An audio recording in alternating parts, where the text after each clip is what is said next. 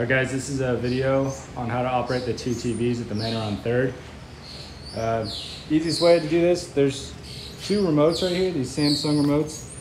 These are smart TV remotes that are universal and they'll connect to any smart TV that they're close to. So grab one of the remotes and then walk up to the TV right underneath of it and press the power button. It should only turn on one TV. So now this remote is gonna control that TV. If they're both off and you just hit the power button, it's gonna turn both TVs on, and one remote's gonna be doing the same thing on both TVs. So I set that down, grab my other remote, walk up here, power's on.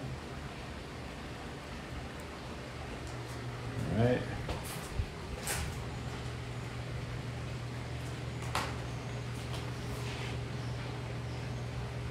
Now, a nice show selection there. This remote will operate that TV and the other remote will operate this TV.